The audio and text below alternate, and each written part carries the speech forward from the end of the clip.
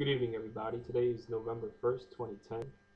Tomorrow is election day. And I just wanted to give a few ideas and thoughts about politics across this nation in Camden since I'm a student and observer of the political system.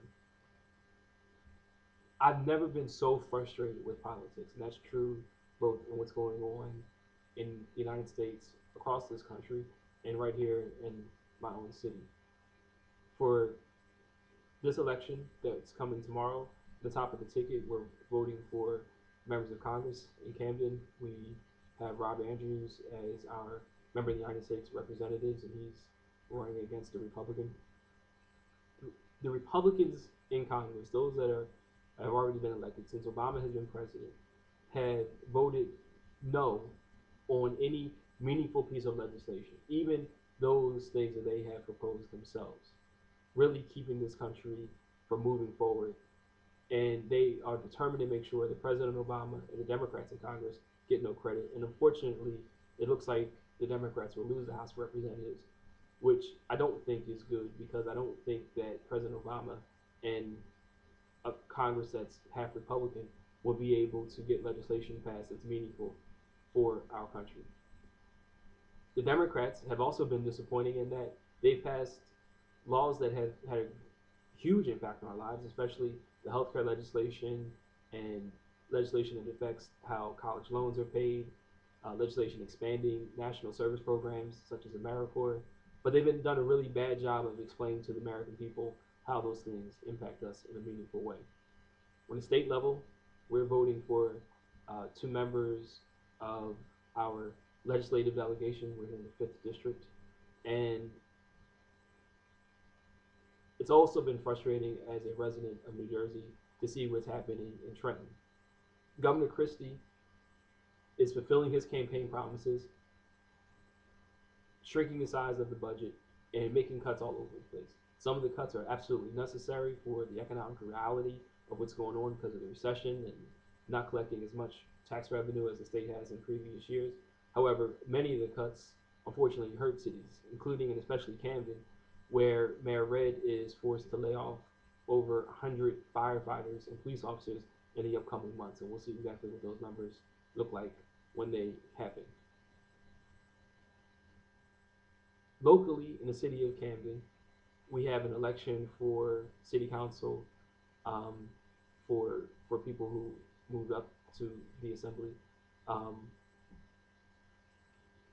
the city of Camden has things that we can do right here in the city, in the legislature, by city council, to make our city better.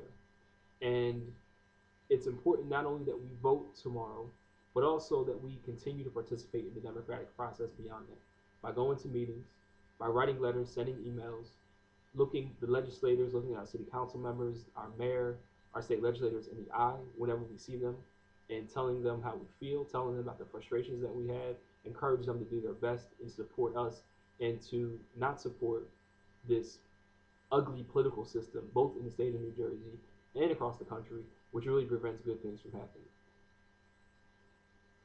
I know I've been frustrated. I'm a school board member in this city, and people have said for years that there's this democratic machine somehow that prevents positive things from happening. But I can tell you that there may be a machine, but it has very limited in what its focus is on.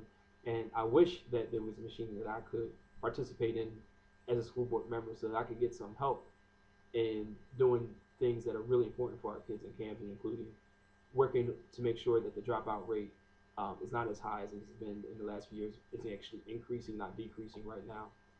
I'd also like some help in making sure that we encourage parents to participate in the lives of their children, that schools are comfortable places for their children to go, that we put pressure on the governor and state agencies to make sure schools like Landing Square are built.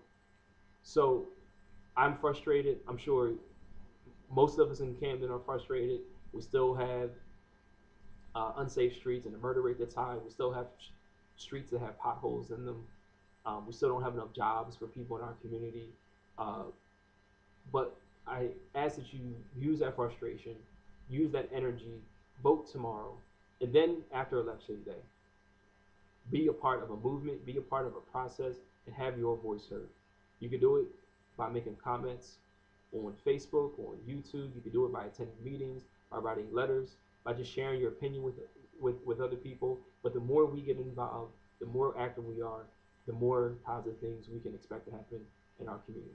Because I can tell you, I'm getting tired, I'm getting frustrated. But if enough of us join together, we'll be able to do some great things. So hopefully I'll see you out there on election day voting and rallying everyone. The higher our numbers, the better we look. So good luck. Hope everything goes well. Power to the people. All right, I gotta stop this thing now.